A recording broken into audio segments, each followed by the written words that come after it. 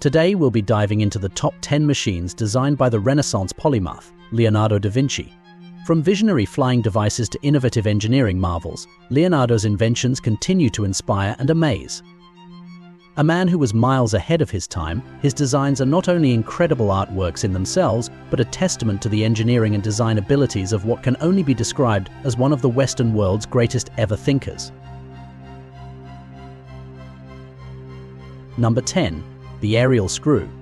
Often regarded as a precursor to the modern helicopter, this ingenious design was intended to lift off the ground using a spiral rotor. The concept was based on the water screw. Although it was never built in Leonardo's time, the concept demonstrates his forward-thinking approach to flight and aerodynamics, the propeller being a screw in part. At number 9, we have the 33-barreled organ. This multi-barreled gun was designed to provide rapid-fire capabilities by arranging 33 small-caliber guns in 3 rows. Each row could be fired in quick succession, potentially revolutionizing battlefield tactics with its increased firepower. It is in essence a Renaissance machine gun. Coming in at number 8 is the armored car, also known as Da Vinci's tank. Designed in 1487, this vehicle featured a circular platform with cannons and was intended to be propelled by human or animal power. Its conical shape and reinforced exterior were meant to provide protection while delivering offensive capabilities on the battlefield. The intricacies of the design would have made it completely impractical, but as a concept it was way ahead of its time. Number 7 is the self-propelled cart. This early design for a mechanized vehicle was powered by a coiled spring and featured a steering mechanism. It is considered one of the first concepts for an autonomous vehicle, showcasing Leonardo's ingenuity in automating movement. At number 6, we have the diving suit.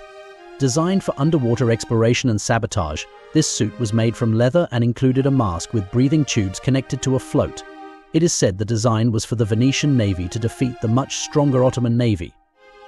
Although it wasn't built during his lifetime, Da Vinci's design was remarkably ahead of its time, anticipating the modern frogman.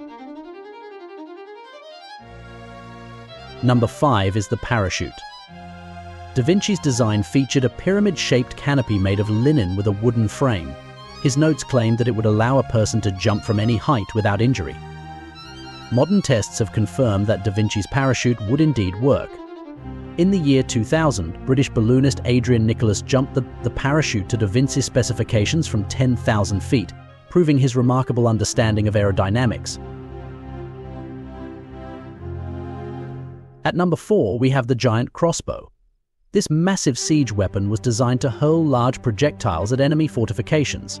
With a span of 27 yards, the crossbow's size and potential power reflected Da Vinci's interest in engineering solutions for military purposes.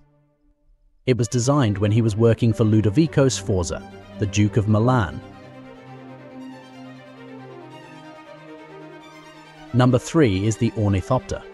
Inspired by the flight of birds, this machine featured large, flapping wings powered by a human operator.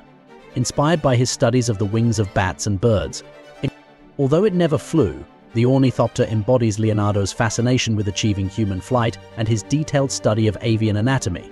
Today people have built ornithopters. You can even buy ornithopter drones, proving the concept drawn out over 500 years ago.